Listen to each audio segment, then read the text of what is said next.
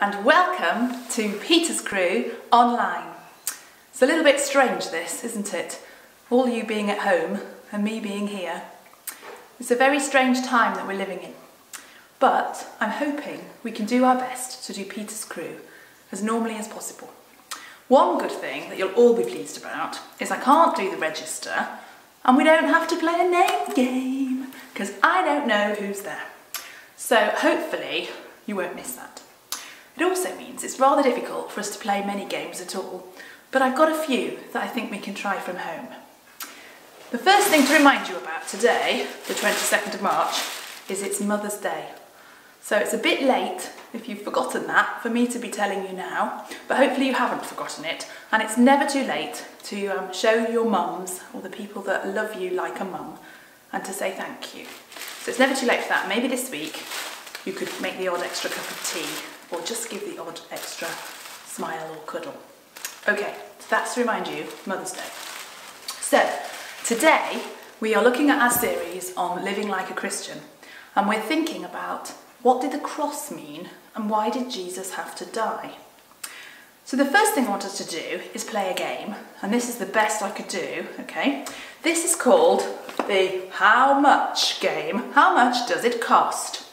And I've taken the prices listed here of 6 items from the Argos catalogue. Now, the only one I could find was winter 2019, so they may be slightly out of date. I apologise for that. So what I'd like you to do at home is jot down these prices. So £699.99, £549, £150, £70, £50, £25. Right, I am going to read out some items from the Argos catalogue, and you are going to guess which one matches which price. Are you ready? Let's play. Do-do-do-do, do-do-do-do. How much did that cost? So our first item is a 12-foot trampoline with enclosure and ladder. That's for the garden. A 12-foot trampoline with enclosure and ladder. How much do you think that would cost? I'll tell you what, to help you remember what we're doing, I'm going to write here 12-foot trampoline. And in a minute we'll match it with the price. Okay? Right, how about a leather sofa? Now we're all stuck at home, we need a good place to sit. So how much would a leather sofa cost us on here? Which one do you think that is? And then how about, also stuck at home, a Nerf gun? This is no ordinary Nerf gun. This is a motorised blasting Fortnite Nerf gun. How much? How much do you think a Nerf gun would cost? Especially if it was a Fortnite motorised blasting one. You decide. Which one is the Nerf gun? And now, also stuck at home, having to watch a lot of TV. How about a new TV? A curved screen 49-inch TV. Curved screen 49-inch TV. How much?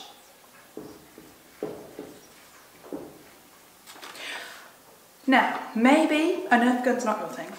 It's not my thing. Maybe you prefer a Sylvanian family red roof country house. It's quite the thing. It's a beautiful doll's house for your Sylvanian little people. So how much would that cost you? A Sylvanian red roof country house. Sylvanian, oh I can't spell that, house. And finally, the game of Pictionary. If you're going to be stuck in with a family, you might as well play a game. So a game of Pictionary, the boxed board game. Which one of those? How much would that cost you? Right, how are you doing? Have you managed to match each of those things to a price?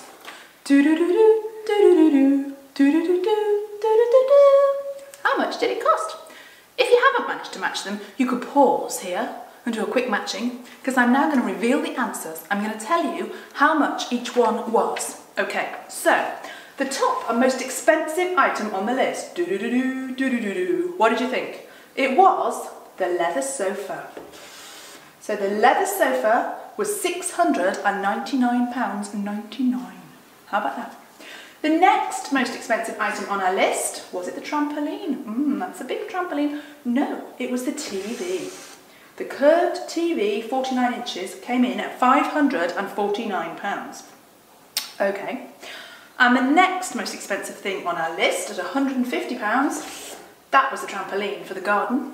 Bit of exercise while self-isolating. Not a bad plan. And then, next on our list at £70, that was the Sylvanian country house, quite expensive. £50, that was the Nerf gun with motorised blasting, which leaves Pictionary a real bargain at £25. How did you do? Did anybody get 6 out of 6? I wonder. So we're going to think about how much things cost. Now, that's just objects. I wonder, what price would you put on a whole person? Imagine that. How much do you think a person is worth? Now, I had to think about this because I used to be a chemistry teacher. And I thought, what's a person made of? Right, now, I've got the answer here. A person is made of as much fat or soap ingredients as it would take to make 7 bars of soap, okay? I don't know about you, I'm enjoying this Dove soap at the moment. It's got a little dove on it. This is beginning to sound like an advert, isn't it? But that little dove, when I wash my hands, makes me think about the Holy Spirit and being protected by the Holy Spirit. Anyway, 7 bars of soap is the equivalent of a person. Enough iron to make 1 nail goes into a person. 7 cups of sugar. Enough phosphorus as you would find in 2,200 match heads. That's quite a lot. 6 buckets of water, I've not got those here. Enough sulphur to rid a dog of fleas. And enough magnesium, well, 5 tablespoons of magnesium. So if you had to buy all of those things to make a person, how much would that cost? Well, it would only cost about £7. So the raw ingredients of making a human being, £7. Obviously, we're much more than that because we need life breathed into us and we need to be a whole living person. And only God can do that. And in God's eyes, we are so precious, so very precious. Now, we're talking about the cross and why Jesus had to die on the cross. And that's a tough thing.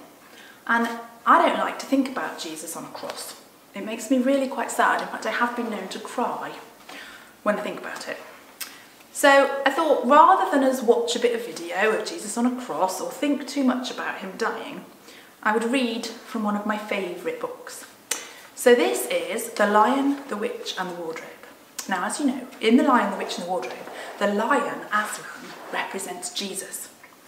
And he does die. And I'm going to read you his death scene, if you like. I can't show you it on video because that breaks too many copyrights, so I'm going to read it. And while I'm reading it, you could perhaps close your eyes and imagine the pictures for yourself. And think about just what Aslan is giving up here. And how he does that. How he willingly gives himself up. How Jesus willingly gives himself up. And what kind of death it is, because it's not a pleasant death and it's a very public way of dying. So here we go, The Lion, the Witch and the Wardrobe. Aslan, dear Aslan, said Lucy, what is wrong? Can't you tell us, are you ill, dear Aslan? Asked Susan. No, said Aslan, but I am sad and lonely. Lay your hands on my mane so that I can feel you are there, and let us walk a while like that. So the girls did what they would never have dared to do without his permission, but what they had longed to do ever since they first saw him. They buried their cold hands in the beautiful sea of fur and stroked it, and in so doing they walked with him. And presently they saw that they were going with him to the slope of the hill on which the stone table stood. They went up to the side where the trees came furthest up, and when they got to the last tree, It was the one that had some bushes around it. Aslan stopped and said, "Children, children, here you must stop, and whatever happens, do not let yourselves be seen. Farewell." Both the girls cried bitterly, though they hardly knew why, and they clung to the lion and they kissed his mane and his nose and his paws and his great sad eyes. Then he turned from them and walked out to the top of the hill, and Lucy and Susan crouched in the bushes looking after him, and this is what they saw. A great crowd of people were standing all around the stone table, and though the moon was shining, many of them were carrying torches which burned with evil-looking red flame and black smoke. But what people! Ogres with monstrous teeth, wolves and bull-headed men, spirits of evil trees and poisonous plants, and all creatures that I couldn't describe, because if I did, the grown-ups would not let you read this book. There were cruels and hags and incubuses, ryaths and horrors and efrits, sprites and orkneys and woozes and etins. In fact, there were all those who were on the witch's side and whom the wolf had summoned at her command. And right in the middle, standing by the table, was the witch herself. A howl and a gibber of dismay went up from the creatures when they saw the great lion pacing towards them, and for a moment even the witch seemed to be struck with fear. Then she recovered herself and gave a wild, fierce laugh. "The fool!" she cried. "The fool has come! Bind him fast!" Lucy and Susan held their breaths, and they waited for Aslan's roar, for him to spring upon his enemies, but it did not come. 4 hags, grinning and leering, yet also at first hanging back and half afraid of what they had to do, approached him. "Bind him, I say!" repeated the White Witch. The hags made a dart at him and shrieked with triumph when they found he made no resistance at all. Then others, evil dwarfs and apes, rushed in to help them, and between them they rolled the huge lion over on his back and tied all his 4 paws together, shouting and cheering as if they had done something brave. Though the lion had been chosen. One of his paws, if he had chosen, would have been death to all of them. But he made no noise. Even when the enemy strained and tugged and pulled at the cords, they pulled it so tight that it cut into his flesh, and they began to drag him towards the stone table. "Stop!" said the witch. "Let him first be shaved." Another roar of mean laughter went up from the followers as an ogre with a pair of shears came forward and squatted down by Aslan's head. Snippety-snip, and went the shears, and masses of golden curls fell to the ground. Then the ogre stood back, and the children watched from their hiding place, and they could see the face of Aslan looking small and different without its mane, and the enemies also saw the difference. "Why, he's only a great cat after all," cried one. "Is that what we were afraid of?" said another. And they surged around Aslan, jeering at him, saying things like, "Pussy, pussy, poor little pussy, how many mice have you caught today? Cat, would you like a saucer of milk?" "How can they do that?" said Lucy, tears streaming down her cheeks. "The brutes, the brutes!" For now the first shock was over the shorn face of Aslan, but he looked braver to her, and more beautiful, and more patient than ever. "Muzzle him," said the witch, and even now, as they worked about his face, putting on the muzzle, one bite from his jaws would have cost 2 or 3 of them their hands. But he never moved, and this seemed to enrage the rabble all the more. Everyone was at him now. Those who had been afraid to come near, even after he was bound, began to find courage, and for a few minutes the 2 girls could not even see him, so thickly was he surrounded by the whole crowd of creatures, kicking, hitting, spitting and jeering at him. And at last the rabble had had enough. They began to drag his bound and muzzled lion to the stone table, some pulling, some pushing. He was so huge that even when they got him there, it took all their efforts to hoist him onto the surface. There was more tying and tightening of cords. "The cowards, the cowards," sobbed Susan. "Are they still afraid of him even now?" When once Aslan had been tied, and tied so that he was a real mess and mass of cord on the flat stone, a hush fell on the crowd. The witch bared her arms, and she bared them the previous night when Edmund had been there instead of Aslan. And then she whet the knife and it looked to the children when the gleam of the torchlight fell on it, as if the knife were made of stone, not steel. It was a strange and evil shape. As she drew near, she stood by Aslan's head. Her face was walking and twitching with passion, but it looked up at the sky, still quiet, neither angry or afraid, but a little sad. And then, just before she gave the blow, she stooped down and said, "And now who has won, fool? Did you think by this you would save the human traitor? Now I will kill you instead of him, as our pact was, so that the deep magic can be appeased. But when you are dead, what will prevent me from killing him also? And who will take him out of my hand then? Understand that you have given me Narnia forever. You have lost your own life. You have not saved his. And in that knowledge, despair and die." The children did not see the actual moment of the killing. They could not bear to look. They covered their eyes. So that was the death of Aslan, and it's a parable of the death of Jesus, and it was horrible. It was a death that was unjust. It was a death that was in public. It involved mocking, and it was a painful way to die. But Aslan, like Jesus, did that willingly. He did that willingly because it was his father's will. And although the witch thought she'd won, we know she hadn't. Here's the bit. 3 days later.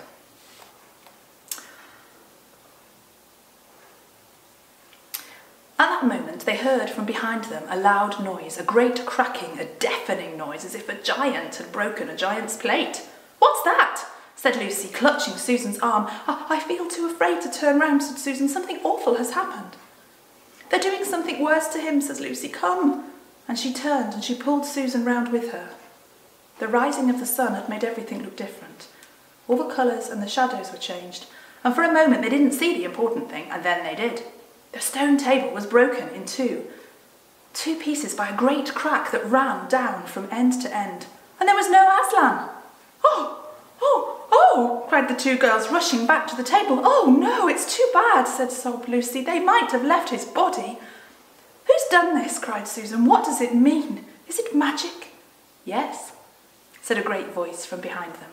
"It is magic." They looked around, and there, shining in the sunrise, larger than they had seen before, shaking his mane, for it had apparently grown again, stood Aslan himself. "Oh, Aslan!" cried both the children, staring up at him, almost as much frightened as they were glad. "Aren't you dead then, dear Aslan?" said Lucy. "Not now," said Aslan. "You're not? Susan, in a shaky voice, couldn't bring herself to say the word ghost. Aslan stooped his golden head and licked her forehead. The warmth of his breath and a rich sort of smell that seemed to hang about his hair came all over her. "Do I look like I am?" "Oh no, you're real. "Oh, Aslan!" cried Lucy, and both girls flung themselves about him and covered him with kisses. "But what does it mean?" asked Susan when they were somewhat calmer. "It means," said Aslan, "that although the witch knew some deep magic, there is a deeper magic still which she did not know. Her knowledge goes back only to the dawn of time, but had she looked further back into the stillness and darkness of before time dawned, she would have read a different story. She would have known that when a willing victim, who had committed no treachery, was killed in a traitor's stead, the table would crack and death itself would start working backwards. And now, oh yes," said Lucy, jumping up and clapping her hands, "we have a long journey to go on, and you must ride on my back." He crouched down, and the children climbed onto his warm golden back. Susan sat holding on tightly to his mane, and Lucy sat behind, holding tightly to Susan. And with a great heave he rose, and off they shot, faster than a horse, down hill and thick forest. And they went on a wonderful ride. And then we read the last battle, which is all about, perhaps, the new heaven and the new earth. So, what's that all about then? Jesus had to die. He had to die for 2 reasons. He had to die as a sacrifice for our sins, not his own, our sins, to make us clean in the eyes of God, and to give us a way back to God, a way to heaven. It might be a long journey, but he has gone ahead of us and made that possible. So we've got one other thing to try to bring that little bit alive. Alfie and I have made a little tiny animation with some play people. It would be a drama if we had more people to do it. And perhaps next week we could get a few people together to do a drama for this video. If we've got some people that aren't ill and aren't self-isolating, we'll look at doing that. But let's have a little look at that drama now. Welcome to the headmaster's office. Tim and Dave were being called to the headmaster's office once again. Right, so would one of you like to explain to me exactly what happened? He started it. No, I didn't. Yes, you did. You threw a pencil case at me. Yeah, well, you called me an idiot. You are an idiot. That's enough. You two ended up fighting on the floor in front of all your classmates. Mrs. Phillips was most upset. Why? You almost knocked her over.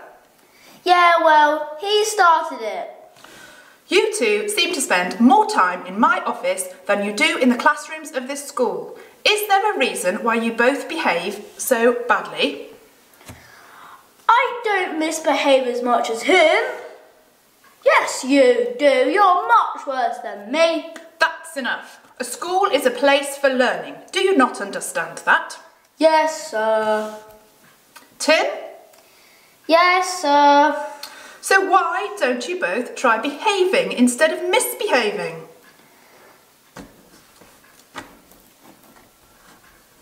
Don't you want to learn? Yes, sir. Yes, sir. So why don't you both try behaving instead of misbehaving? Yes, sir. Yes, sir. So, is there anything else you want to say? What are you going to do to us? What do you think you would do if you were in my position? Resign? Yeah, and buy some better clothes.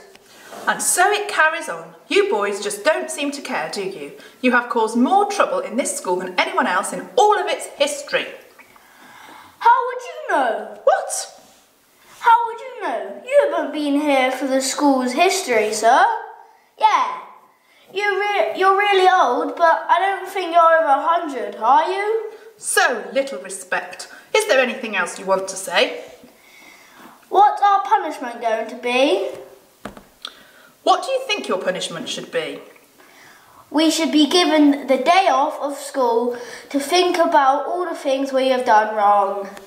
Yeah, and we should be forced to eat a burger and chips over a period of half an hour. A day off school and your favourite food? Do you think that is punishment, and do you think it fits the crime? Crime? That's a bit steep. No, you two have hurt many people in your lifetimes at this school. You wrecked the cafeteria. That fire was an accident. You sabotaged the school play twice. Fire extinguishers could go off at any time. And fire alarms. You've made so many people's lives a misery. There is only one punishment that fits the wrongs you have done. What? You don't mean... Yes, you are both expelled. From now on, your life at this school is terminated and you are no longer wanted. What? My mum will kill me. No! My mum will kill me! I'm sorry to have to be seen, but I need to be seen as a just head teacher and you both deserve to be terminated. Don't keep saying that! Sandra, can you send Jessie in, please? Jessie?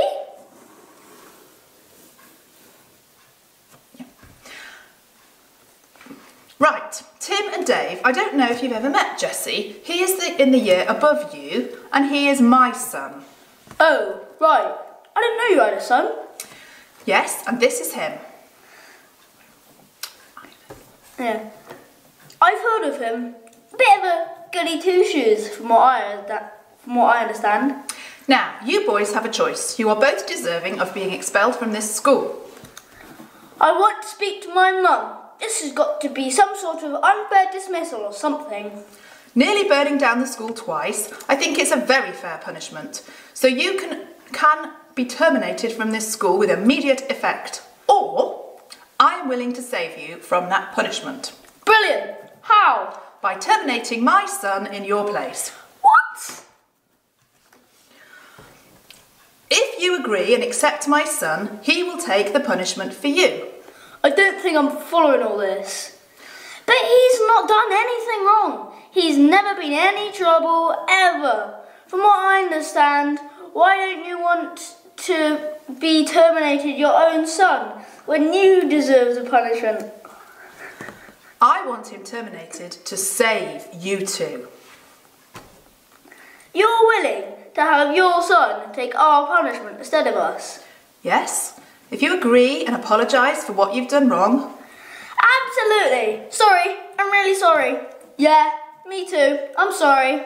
And you accept my son and completely agree for him taking your punishment. Yes, absolutely. We've done that bit twice. Okay. You are free to go, but make sure you apologise to Mrs. Phillips and the boys. You promise to stay out of trouble from now on. We'll do our best. Yeah, actually, Mr. Barker, don't expel your son. Don't terminate him. Why not just suspend him for a few days?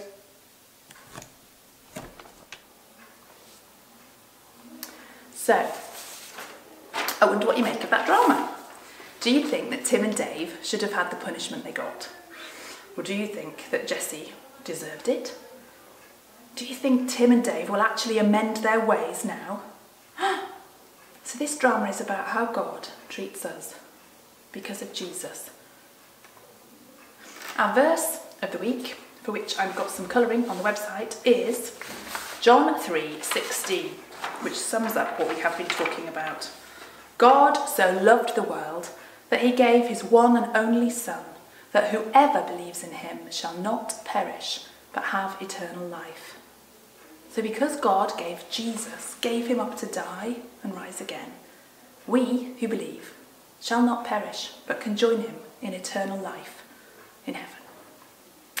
So I thought, what can we do at home before next time as a response to today's story? And there are two things that I would like you to do. One of them is some colouring, which you can download from the website. Let me just pick it up. I've left it over here. Here we go. There's two to choose. There's John 3:16, which is a lovely picture of the world with a heart as well, reminding us that God has the whole world in his hands and loves us hugely. We need reminding of that at the moment because it feels like the world is a bit fragile. But God has it in his big hands. He's in control. And the other one is similar. It is a cross across the world, and the verse is written around the edge. For God so loved the world that he gave his only Son, that whoever believes in him shall not perish, but have eternal life. So you can get someone to download those for you from the website, and you can colour them in. And perhaps it might be nice to stick them in a window where people who are walking by get to see them and get that message too. Or you could take a picture of it coloured in with you, perhaps, and send it in so that we can use it in next week's video. And the other thing that I thought might be quite good fun was the thing about a cross is it's a really simple feature, and it's features all over the place, in our architecture, in our buildings, in our windows, all around your house. So I thought you could go on a cross hunt. So wander around your house and look for a cross. And if you find one anywhere at all, take a picture of it. Or you might want to make one with some food or some craft or some Lego. And send me a picture of all the crosses, or some of the crosses, that you have been able to find at home. And next week, we'll make a little montage of crosses we have found. So, to finish, I'm going to pray for all of us. Heavenly Father, please be very close to us at this time.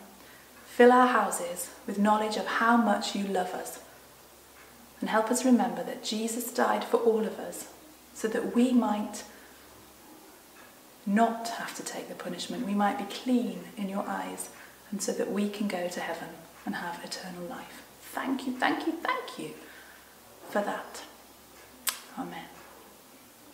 So, God bless you all, and I shall see you next week, perhaps with a few of you to help. Bye.